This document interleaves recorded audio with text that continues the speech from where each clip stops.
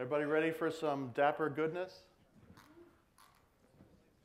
So let me tell you about myself here a little bit first. I'm Matthew Groves. I'm a developer for a company called Heuristic Solutions. I work from home. I mainly work with .NET. I have some very impressive acronyms up there that you should all be impressed by. But actually, more importantly, this sentence here is what I want to highlight, is that I don't consider myself an expert, especially when it comes to SQL database, SQL admin. I can introduce you to some experts, and I've been using it for a long time, but I'm not an expert in database stuff. So if you have really hard questions, I might just punt on those. I also have a book that I wrote for sale, nothing to do with today's presentation, but you should buy it anyway. It's on AOP and .NET. Okay, so let's start talking about Dapper. So the title of the session is Drop the Big Mapper, Switch to Dapper. So first of all, I want to say don't forget the Big Mapper. ORMs are very useful. I interact with an ORM every day. I'm not here to tell you that you should not ever use an ORM. They are very good tools, and they have their purpose for sure. So don't do that. And secondly, don't switch to Dapper.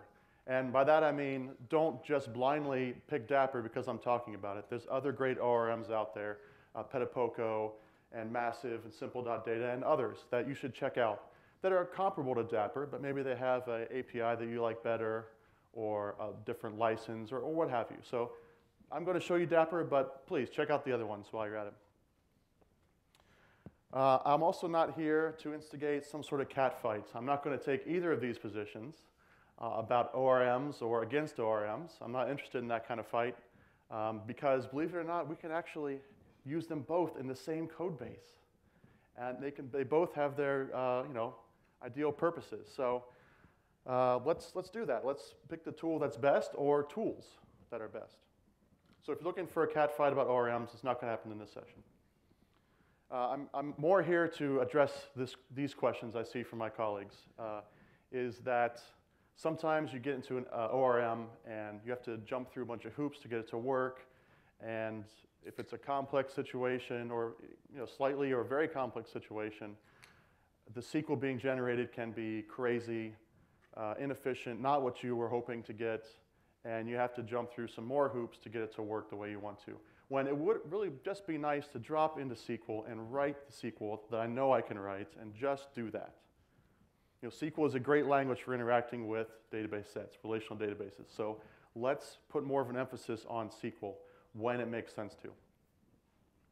So before I really get started in talking about Dapper, I want to tell you this up front so you have a chance to leave and go to the other sessions. There is no iQueryable with Dapper or other micro ORMs. So let that just sink in for a minute here. It means you can't use link on Dapper. Now you can still use link, but it's linked to objects in memory, not linked to a database. It's not a link provider here. So there is no link. This is not the end of the world. Like I said, SQL sometimes makes more sense to write. So you will have to write SQL with Dapper. So again, if you don't want to do that, now's the time to exits are here and here. But iQueryable isn't necessarily always what it's cracked up to be. So who in here uses ORMs like Entity Framework and NHibernate, the bigger ones like that? Okay, good, a lot of hands. How many of you have ever, using the link provider, gotten a not supported exception? Well, quite a few, okay. Now why is that? It's because iQueryable is a lie. It's a leaky abstraction. It doesn't support literally anything you can throw into a link expression because that's just unrealistic. And there's inconsistent support between different link providers because it's hard to write a link provider. It's very hard to write a good link provider. So it's a leaky abstraction, and it's kind of forces you to couple yourself to a specific ORM implementation sometimes. So maybe that's a sort of a pie in the sky architectural concern, but iQueryable is not a silver bullet. All right, now that the theater kind of looks like this, you guys have all gone to other sessions, let's actually get on to the details about ORMs. So why a micro ORM? And this is really a question of why and also what it is. It is it's like an ORM, but it's much faster in terms of its performance because you're much closer to the database provider than an ORM is. There's much less layers of abstraction between the two. And it's much more simple to use. There's not a lot of setup involved, not a lot of configuration, not a lot of really variety of features, things like that. It's very simple, sort of a way to execute SQL commands and get back SQL result sets. And it's all just built around that. Well, you may have used ADO.NET before. Anyone familiar with ADO.NET? It's been around for, well, as old as the moon in terms of technical years, right? 15 years or whatever. ADO.NET is pretty fast, but has a lot of ceremony around it, a lot of extra work you need to get a SQL reader going and get that into an object and loop through that and all those things. And so micro-ORMs like Dapper will help us to reduce that ceremony while still keeping very close to the same speed as ADO.NET. Now, why Dapper specifically? Why do I like Dapper? Why am I talking about Dapper? Well, these are the reasons why. And again, like I said, look at the other ORMs. They are all very good. But these are the reasons I like Dapper specifically, is that it's been battle tested by Stack Overflow. The Stack Overflow guys created Dapper because they originally created Stack Overflow with link to SQL. An ORM, not a really heavy ORM, but an ORM, and they ran into performance issues. So they started to convert pieces of their site over to use Dapper when it made sense to. And we'll talk more about that later. But I like that it's been battle tested by a huge site like Stack Overflow. Now, I may not ever create a site at that scale, but it's nice to know that the same tool I'm using is being hammered over and over every day by a very popular site. Secondly, I like that Dapper works with any implementation of ADO.NET. So these are some common ones here, but anything that implements that IDB connection interface is supported by Dapper. So you can use it with any database you like. I'll be using SQLite today in the demos just because it's super easy to put out on GitHub and you guys can install it and run those tests. I think it was built with SQL Server in mind, but again, it's based on that ADO.NET interface, so all of these should work.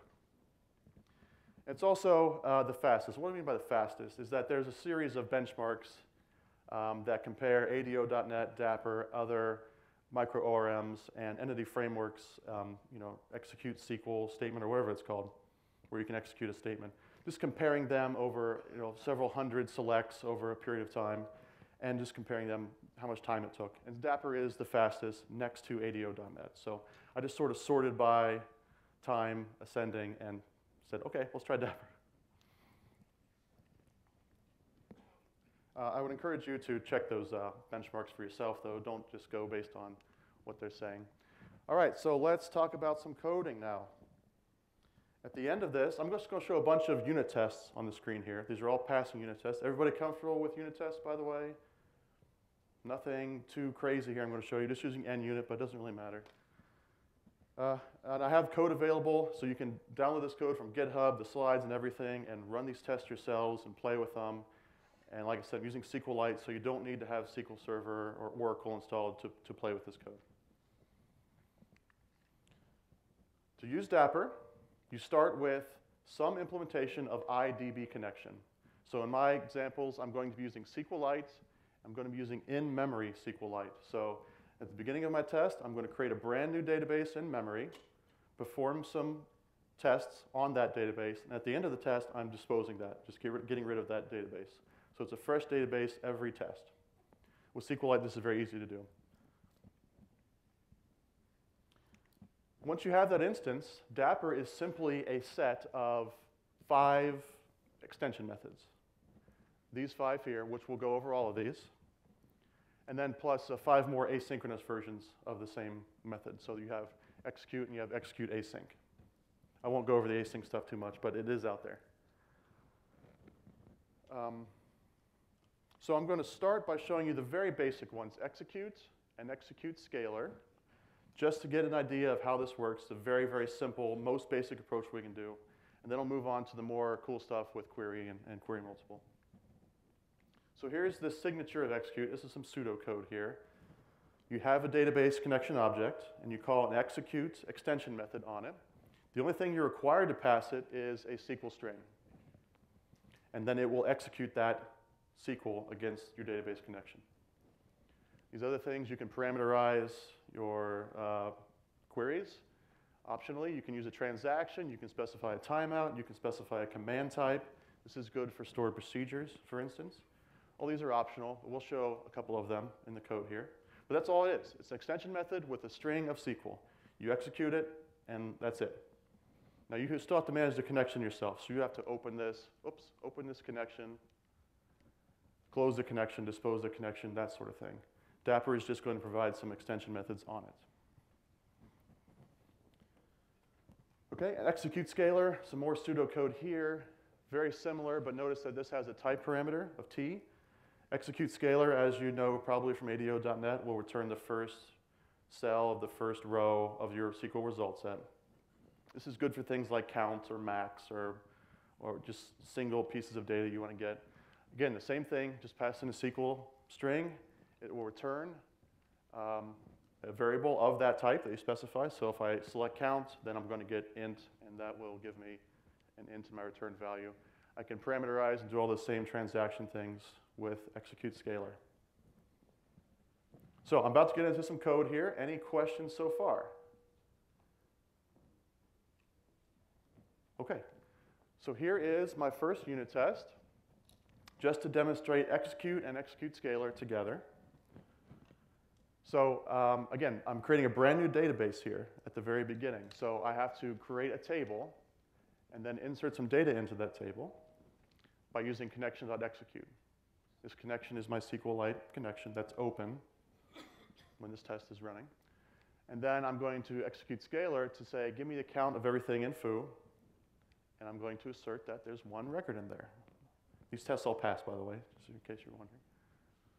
Now I'm doing an update, setting that field 2 to 998. Execute scaler again to make sure that is, in fact, in the database. That passes. Then I'm going to delete and see that the count should be down to 0, and that passes. So just with execute scaler, I've demonstrated insert, update, select, delete, and create table. So that's the very basics there of Dapper. This is all kind of set up here. This isn't terribly interesting right now, I realize that, but sort of want to get the basics out of the way first.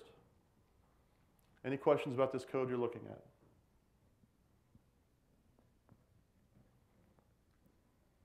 Okay.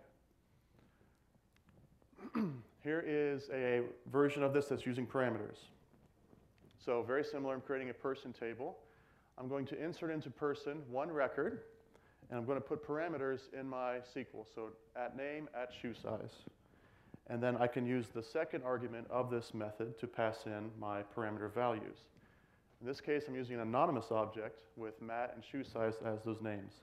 Dapper is going to look at those names and say, yeah, this one goes to here, and this one goes to here, because it's the same name. This doesn't have to be an anonymous object. It can be any C# object as long as those field or property names line up. So it will take care of those for you. And then I'm just asserting that that did in fact happen, so there's one row in there.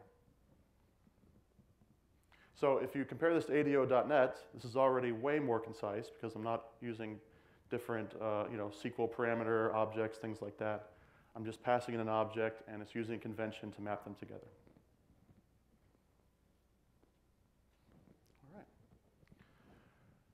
A little more complex here. Just want to show off transactions a little bit. You guys are familiar with database transactions, begin, commit, rollback, that sort of thing. You can do that with Dapper. So I'm creating a table. I'm going to insert a record into that table. I'm going to mark this transaction as committed. So everything should go fine. It should insert that record. The second one, I'm inserting a record, but I'm actually rolling back that transaction. So it doesn't actually happen. It gets rolled back. And at the end, I would expect there to be one record in that table, and that is, in fact, the case. So notice that I just created this transaction and passed it in as a parameter to my execute method. So that's one way you can do transactions. I typically don't do it this way. I use transaction scope because I'm using SQL Server. Anything that supports transaction scope you can still do with Dapper. But I just wanted to show you that it does have the capability of passing in the transaction object there. So not crazy groundbreaking stuff yet, but again, this is just getting the basics out of the way. So any questions so far? All right. let's go on to query. So this is where it gets a little more interesting. So I showed you at the beginning there were two query extension methods. One of them's query, one of them's query of t, with the type parameter. This one is query, so no type parameter up there. But I can call query and then pass in a SQL string. Again, that's the only thing that's required. But I can also pass in parameters, transactions, all the other stuff. And it's going to give me back a collection of dynamic objects, one for each row. So this is a key point with Dapper. It returns an object per row of your data set.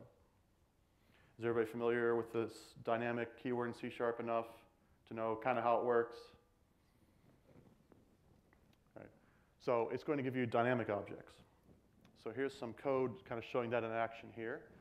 So again, I'm creating a table, inserting some data, and then querying it back out with query. I'm getting a IEnumerable of dynamic as the result. So then I can see that, okay, that is going to be a collection of size 1. And the first one is going to be Matt, and the first one, shoe size, is going to be 13. And if you're in Visual Studio typing this, name and shoe size, you won't get IntelliSense for, because this is a dynamic object, right? So I could put any name I want to on there. But Dapper is going to put the values into the same names as the fields you selected from the data set. In this case, it is name and shoe size. If I change my query to rename those fields, like I say, select name as full name, it's going to be full name here instead of name. So it's going based on what the result set is telling you.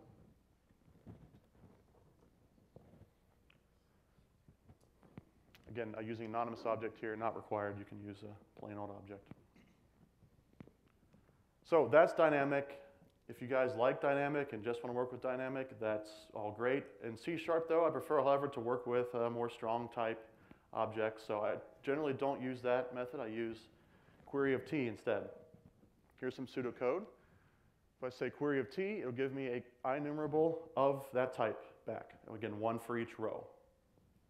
And the same parameters apply as before. So it's going to try to map those fields to the fields in the object that you specify.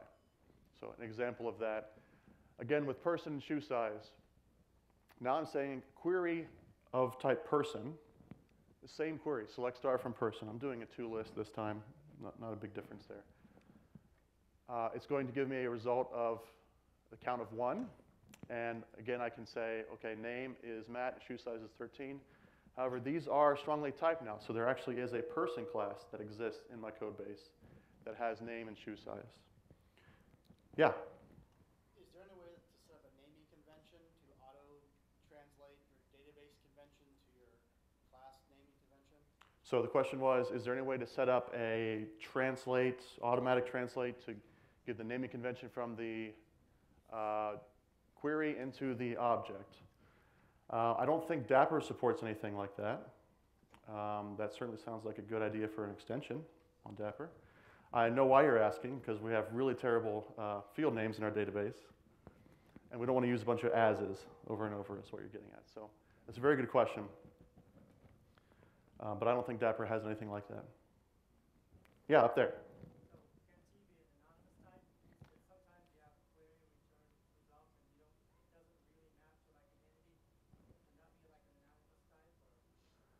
So the question is, can this be an anonymous type right here?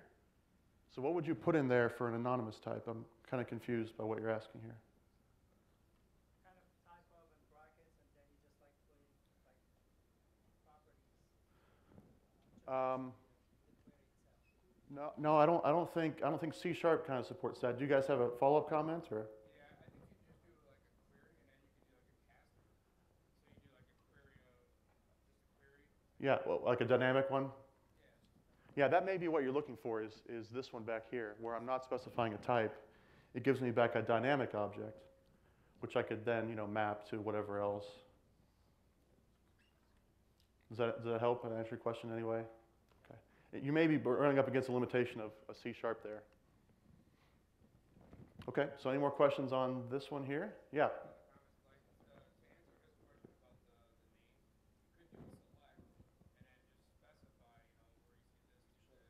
Right.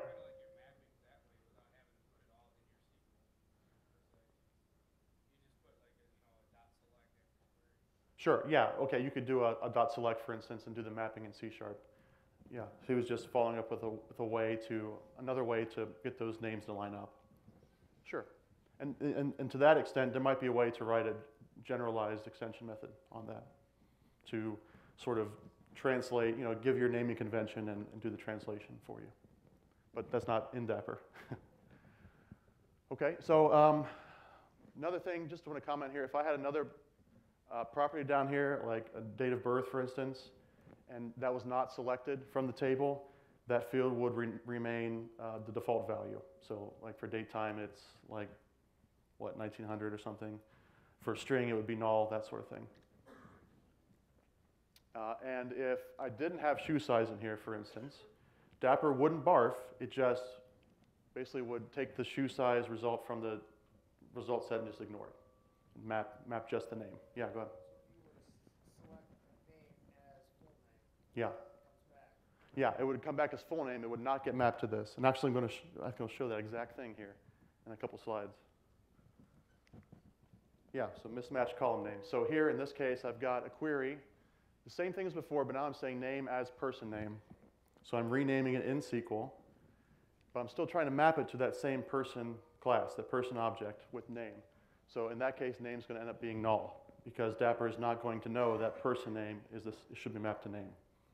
So it's going strictly based on the names here.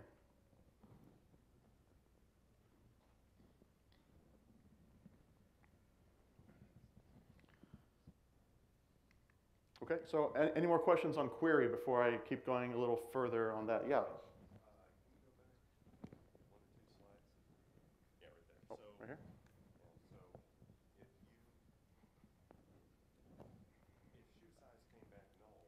Mm-hmm. Right. I don't know. That's a really good question. I'm not sure what would happen. If we have time, we can open up Visual Studio and write a test for that and see what happens. Yeah. So I actually gave this talk a few days ago at a user group when we had some more time, and we were opening up Visual Studio and writing all kinds of tests to play with Dapper because they got a lot of great questions like that. But a little time constraint here, so if we have time at the end, we'll definitely do that. But my guess, if this was nullable, it would probably work just fine. I don't know what would happen since it's not nullable.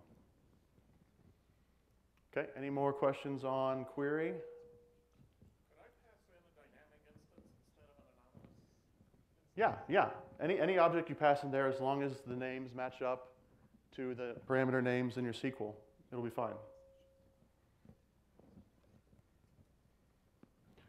Okay, so another kind of interesting little way that Dapper works is with a bulk insert. Let's say you want to do, 5 inserts in the same SQL command. Dapper will take a collection of parameters and execute that query one time for each parameter. So just an example of how that works. Again, with person, now I'm inserting this is an array, anonymous array of anonymous objects. There's 5 of them. So Dapper is going to execute insert 5 times. Now that's 5 times in one SQL command, not 5 separate commands. So you can sort of do a bulk insert this way. You could build this up with a loop if you wanted to and pass it in to the parameters object. So, but you can see that I get the count back out, there's going to be 5 in there. So that's just kind of a cool trick. You pass in a collection. Yeah? Is that set of 5 statements transaction? It's not a transaction per se, because it's just one command, right? Yeah, if one of the 5 fails, is it going to roll back all 5? It's going to send them all 5 at the same time. It's going to be like it would be the equivalent of you writing insert out 5 times in one string and sending it over. If it fails, it'll insert 4. If that's the way default SQL Server behavior is, then yeah. So that might be a good place for a transaction, sure.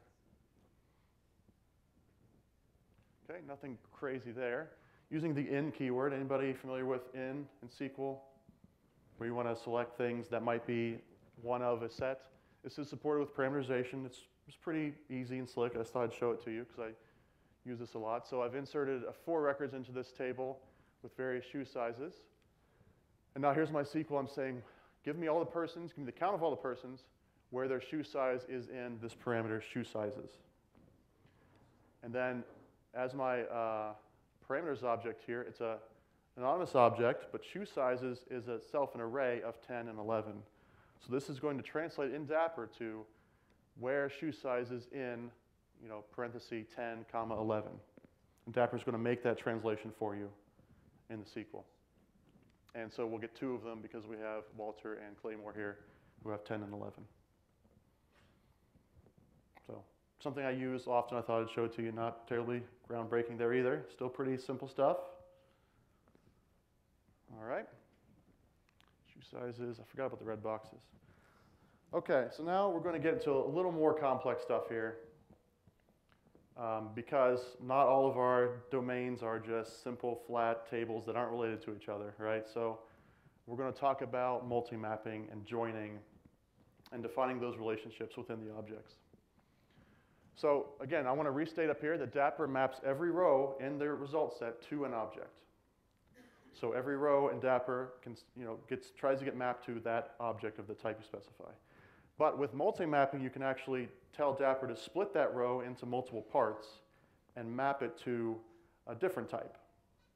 And then you have to specify, well, how are these types related, if in anything. And it's still going to return one object per row, but now you have the chance to actually create relationships between those objects. So here is my domain, very simple, but I'm sure this is a very common sort of thing you've seen before, a parent-child relationship. I have a hero, and that hero has a name, and he's assigned to a comic book company. And comic book company has a name.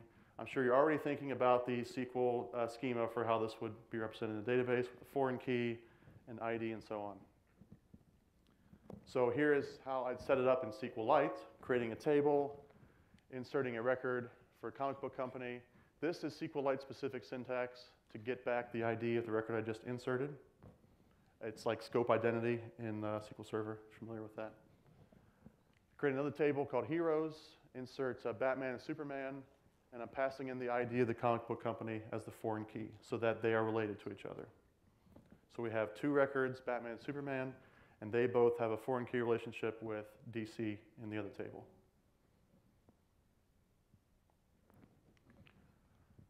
Okay, so now my query is going to be a join. So I want to get the hero and its ID and the ID of the comic book company and its name out of the database. I'm doing a join between heroes and comic book company, just based on that foreign key relationship. Now with my query statement, it gets a little more complex. I'm specifying multiple type parameters. So I'm telling Dapper, for each row you give me, I want you to chop it up into multiple parts. Chop the first part into hero, chop the second part into comic book company, and then at the end, I want you to give me a collection of hero. All right? And then I specify a lambda to say, okay, when you've chopped up that hero and that company into their own objects, I want to relate them to each other. So the hero's company is the company that you gave me, and then return the hero. So when I execute this, I'm going to get back a collection of two heroes, Superman and Batman, and each of them will have a property that links them to DC. So down here in the results, you can see the first hero I've gotten is Batman. His ID is 1. His comic book company's name is DC, and his comic book company's ID is also 1.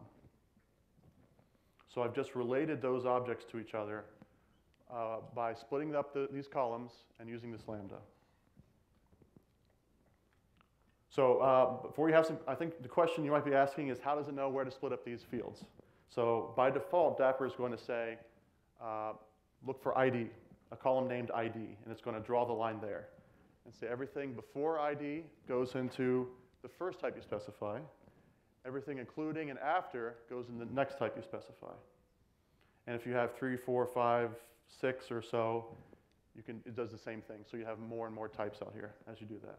Okay, so now questions. Yeah? So is it doing any kind of caching on the company here? So you have one company object that's being split into two heroes? It is not. So it's instantiating a company for each row. Yeah, up there in green. You override the name of the column which splits the objects? So the question was, can you override the name of the column that splits the objects? Yes, because not everyone has columns named ID in their database, right? So actually, that's the next slide, I think, is you can specify the name of the column to split. Yeah. How would you implement lazy loading on top of this? How would you implement lazy loading on top of this? I don't think you can on Dapper. You'd probably have to write an ORM basically that uses Dapper to do some lazy loading.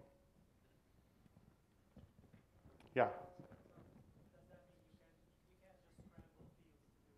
You have to kind of put them in sets and Correct, yeah. So the question is you can't just scramble fields. They have to be in a specific order here because Dapper's going to chop them up. Yeah. So in the first example, you were doing the mapping manually between the class and the query string parameters. Is this automated? So for instance, that hero name is behind the scenes automatically being mapped to the hero name from the SQL query? Yeah, so Dapper, so the question is the mapping. I didn't do a manual mapping. Dapper is mapping those up based on the name. So it's going to say ID. That goes into the hero's ID property, just based on the name. So I don't have to map those up manually. All the way in the back. So Dapper doesn't use the alias in your SQL statement to determine what that should mask to? Yeah, it can use, if you specify an alias, it does use the alias of the results that you select. So if I said hero name as superhero name, it would try to map to a property called superhero name. I was just asking if you have like heroes H, so that's like an alias. Oh, right. Well, so I notice that these are both named ID in here, but in the SQL results that's allowed. 2 columns that named ID, but they're different columns, right? So that maybe not makes sense in C# because you can't have 2 properties of the same name, but in the result set, it's going to know that those are 2 different columns. Yeah? does your object have to have a default constructor for this? Does your object have to have a default constructor? Yes, I believe so. Yeah.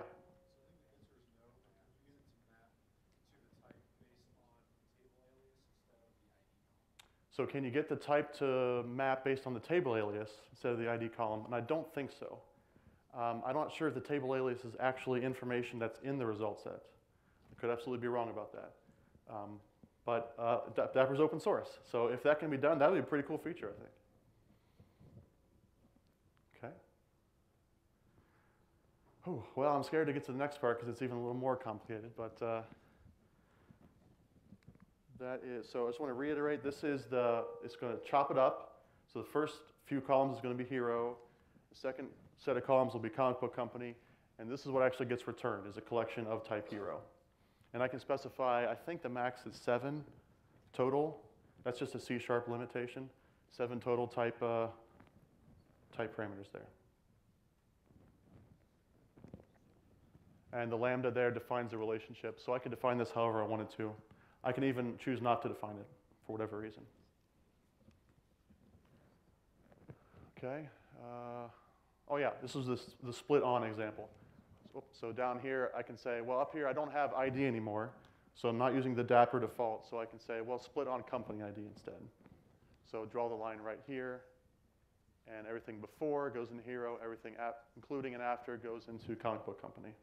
And if I have multiple, then I can specify an array of split on fields. So if your convention doesn't follow Dapper's convention, no problem, just slip in some split ons there. All right, so just more split on information there. Here's a little more complex example just to drive the point home a little bit. Now I've introduced sidekick. So sidekick maps to hero, hero maps to comic book company. Here's the setup. So I'm creating same things before, a comic book company, 1 hero this time, Batman, and 1 sidekick, Robin. Now I'm doing 2 inner joins, and now I'm splitting it up by 3 types, sidekick, hero, comic book company. I'm returning a collection of sidekicks. My lambda here now defines my sidekick's relationship to hero and my hero's relationship to comic book company. And then here's all the tests to show that works. Yeah?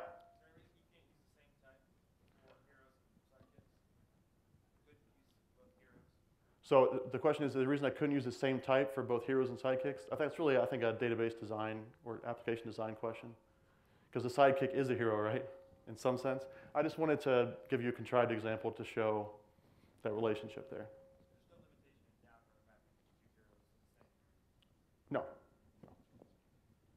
would just be a different table, or the same table. Okay, so just to visualize that a little bit, here's that same query up here, although I think I changed the ID names for some reason. But here is some sample data of sidekicks and heroes and companies. So Dapper is just going to split those up right there. But remember, it's going to return a record for each row. So it's going to return, for each of these rows, it's going to return 3 objects. You'll get the sidekick object. It will also instantiate these. You can map them to that sidekick object. So there would be a total of 18 objects instantiated, right? 6 times 3? 18 objects instantiated by Dapper. Yeah? So in this example where you have set of 3 objects, and you do that split up, you specify more than one value? Yes, you can specify multiple split-ons. Right, and I'd have to do that in this case, right? Because hero ID and comic book company ID are different. Okay, so we just saw the easy one-to-one. I use the word easy. Don't use it very lightly there, but parent-to-child mapping. We can also do, with Dapper, a one-to-many relationship. And I say this, we can do it with Dapper. We can also, oh, hang on. I guess I missed a slide here. Yeah, so we can do this with Dapper. I have a new domain here, so Starship. It has a name, has a collection of crew members in that Starship. And then I have a crew member, which is just a name. So now I have the reverse of what I had before. It's a one-to-many relationship. So we can do this in Dapper. It can be done. We can also feed a dog broccoli. All right? These are both possibilities. Not necessarily going to be as easy as you might think. It takes a little bit of extra work to do it in Dapper. If you do this a lot, you may want to consider some sort of helper classes or methods to refactor this. Or if you do this really a lot, you may want to consider using a full-blown ORM, at least for your writes. Because this is just going to be a little more work to do. So I'll show you an example here. Here's the setup as before. So I'm creating a Starship Enterprise here, creating 2 crew members, Kirk and Spock, and they get mapped to that original Starship there. So very basic setup. Now my query says, okay, give me all the starships and join it with the crew members. So I have a result now that has all those joined together. This is the extra work I'm talking about, this part right here. So instead of actually returning, using the starships returned from Dapper, I'm going to create a lookup collection instead of up here called lookup. It's just a collection of starships. So as Dapper goes through and executes this lambda for each row, it's going to split up the data into starship and crew member. It's going to check out that lookup table to see if I've already gotten that ship before. And if I have not, it's going to take that ship and add it to the list, my lookup list. And then we'll go on using that ship. And then we'll new up the crew members collection if it's null, just to make sure it has a list there. And then we'll add that crew member to the ship. The next time we come around, our lookup table already has Enterprise. So we grab it from the lookup and then add the crew member to that ship. And we repeat the process until we get to a different ship, like Enterprise D. Then we create a new object, add it to lookup. So it's a little bit of extra work here. But it can be done. And notice down here at the end, I'm saying return null because I'm basically ignoring the collection that Dapper's giving me in favor of this lookup that I'm constructing. So we can see the assertions here that I have 1 starship in my lookup table. It's the Enterprise. It has 2 crew members, and they are Kirk and Spock. So I have a visualization coming up next, but any questions on this method so far? So it's going and getting all the data as a flat result set or whatever, Mm-hmm. and the join is all basically being, or the parent-child relationships all being established in code? Yes, so it's getting it's splitting up these objects for you from each row, and then you're establishing the relationship here in C#. Right, this is not happening in SQL or anything like that. This is all happening in your C# code as Dapper is progressing through the result set. It's applying this lambda. So here is a visualization of a potential result set. I have Enterprise, Enterprise D, and then here are the crew members there. So what I'm essentially doing with that method is I'm saying, I'm going to take the first starship, I'm going to map Kirk to it. The second starship, I'm going to basically discard that. I don't want to keep that. I want to use this one that I instantiated before and add Spock to it. So I'm still getting this object, but I'm just, by this lookup method, I'm just ignoring it. Saying, I already have it. Ignore the second one you gave me. I'm doing the same thing down here with Enterprise D. Take the first one, put it in the lookup table, add crew member, add crew member, add crew member, discard these two objects. So Dapper is still instantiating for me 10 objects, but I'm discarding 3 of them with the lookup table.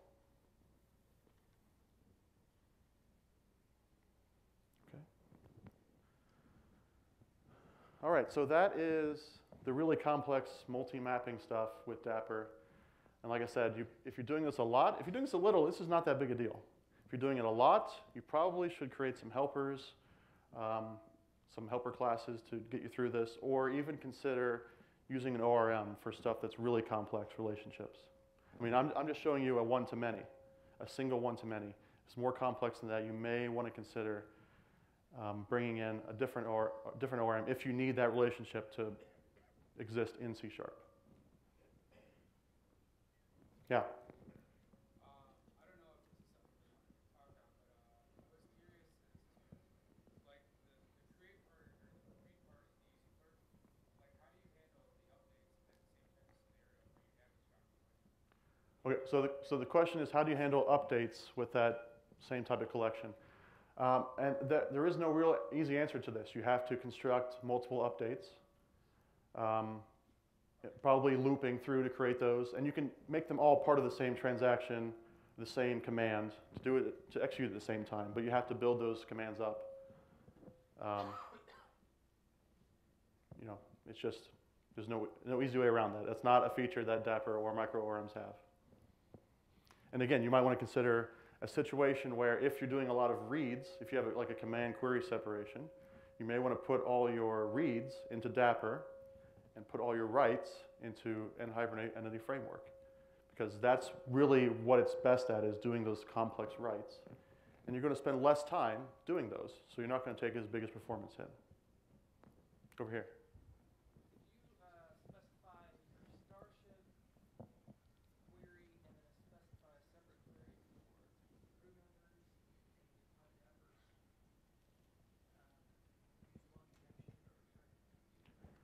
So, very good segue. The question is, can you specify one query for the starship and one query for the crew members and have Dapper do both of those in the same query or the same connection? And the answer is yes.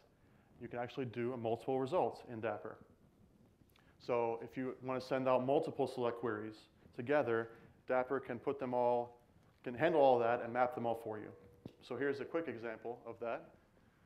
So I've created 3 tables, inserted a row of data into each one, and now I have 3 queries to select that data back out, 3 separate queries in one string here. And then I'm actually going to call this query multiple extension, which is the last one on the list I was going to cover. So Dapper knows that I'm giving it multiple, a query that's going to result in multiple result sets. And then I get this object here. This is actually a grid reader object that's also part of Dapper. So I can say, with that grid reader, give me the first result set. That's the read. And then in my example, I'm just saying, give me the first row from that result set, because I know there's only one row in that table. And then I call read again, it's going to go on to the next result set. And I call read again, it's going to the third result set. And if I had 4, 5, 6, I could keep doing dot reads until I'm at the end of all those result sets.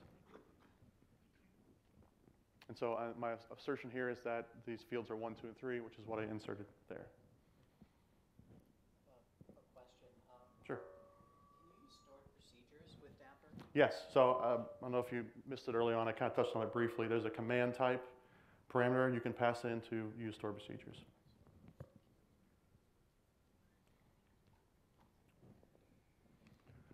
All right, so I did kind of lie earlier about Dapper only having 5 extensions. There's actually another object called grid reader, which is the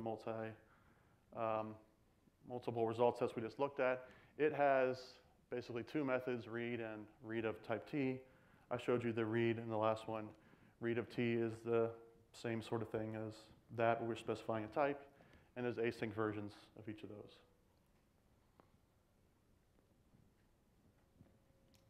Okay, so that's multiple result sets. Any questions on that?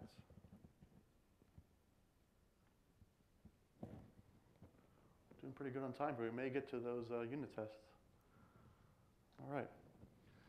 Last thing I want to cover is errors. Dapper is, like I said, just a set of extension methods that extend an existing implementation of ADO.NET. So when you write a SQL query incorrectly, the error you get is going to be from that provider and not from Dapper itself. So I just want to make sure, this may be obvious to you, I just want to make sure it's clear.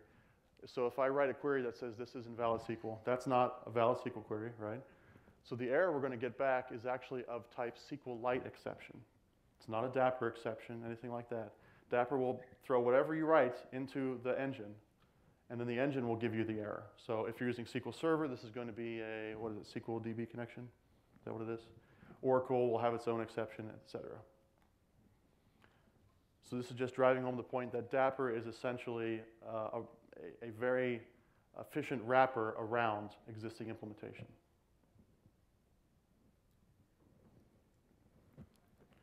Okay, so that is all I got. I do have some contact info here.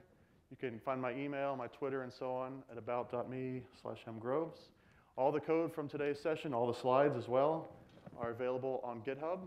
There's a repository there called Switch to Dapper, I think. Something Dapper in the name. Yeah?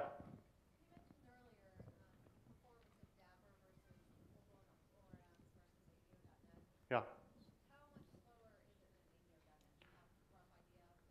So if you go to the Dapper website, they have the benchmarks right there on the front page. I think they did something like a complex SQL query 500 times, and they recorded how much time it took in ADO versus Dapper.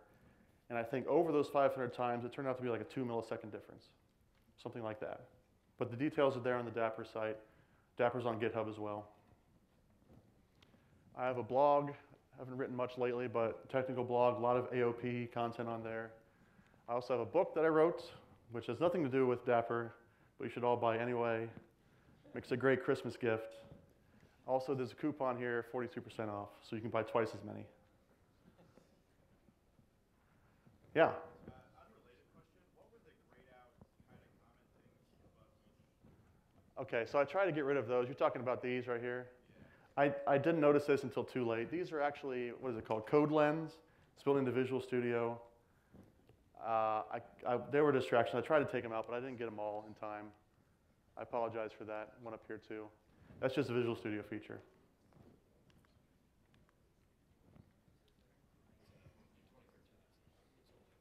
Oh, okay, sorry. It's only an ultimate feature, 2013, I guess. Yeah.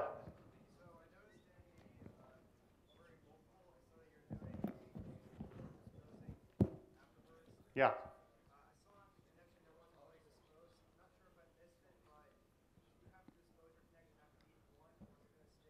So the connection itself, Dapper does not mess with. So you have to open the connection before you use Dapper and close it afterwards. The using I was showing you was for that grid reader, which you do have to dispose. That's a Dapper object you have to dispose when you're done. So if you're doing the multiple result sets. Yeah? Yeah, you can do a store procedure. Just like I said, there's a command type parameter. You just specify store procedure, and it'll give you the results back, just like it would a regular SQL query.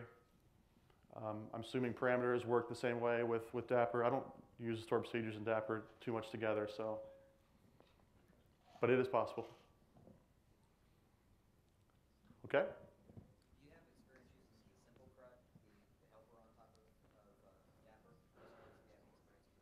So the question is about assemble CRUD? No, Simple CRUD. Yeah, Yeah, there's a couple of Dapper extensions out there that actually might have been absorbed into it, like Dapper Rainbow and other things like that, that give you a little bit more helpers to use Dapper, but I haven't used those too much. So. Okay, And if there's any more questions, you guys can come down and talk to me. I'm glad to talk to you. Whoever want to do the unit test thing, come over here and we'll give it a try and see what happens. Thank you very much.